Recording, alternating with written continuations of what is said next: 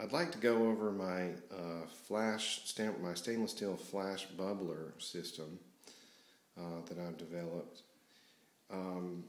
This is the container that I'm using for my HHO Flashbubbler. It is a 700 milliliter. Basically, it's a thermos bottle because it is double walled. Stainless steel. When I was drilling the holes for the inlet and outlet pipes here, I discovered that this is double walled, which makes it even more stronger and good for this use. The bottle, however, did not have the proper opening for me to use a threaded fitting there. So what I had to do is use a plastic fitting that was threaded there to get the flash dissipator installed.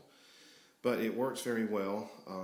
I've epoxy glued this fitting to the bubbler. Where it's actually joined is recessed down just below here, and then I've got it epoxy glued. These outlet pipes, this is the inlet pipe. This is where the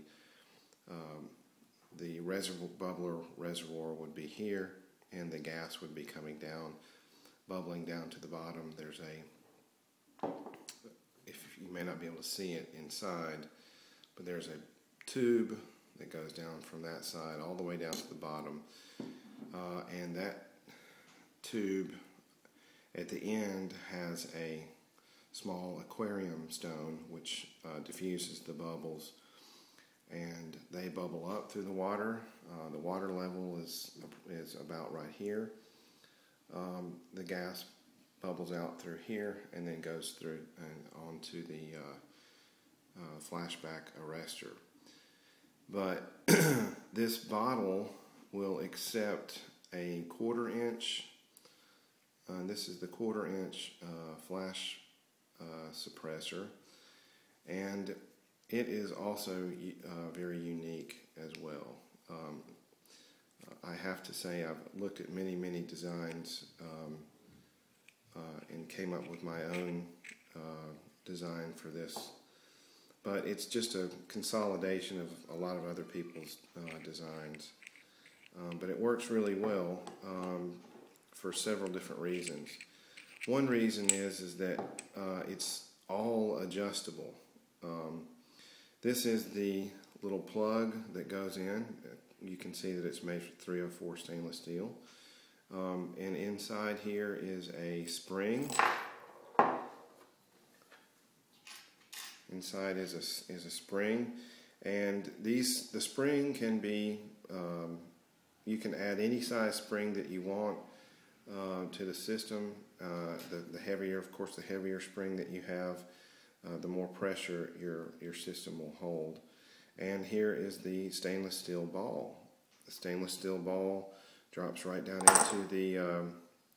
into the system, and it encloses it closes up the hole in there perfectly. You then can add the spring back into the system, and then close the flashback arrestor itself. And actually the tightness of this can be adjusted as well to give you a little bit of play in the spring there. So that's what it is. That's what it looks like when it's completely assembled. And then basically what you do is you just assemble this, or you put it on top of the bottle, and this just screws right in. I usually I put a rubber washer here just to make sure that everything's nice and snug and tight, and there's no leakage at all. And the heavier spring that you have in it, the more pressure you can hold.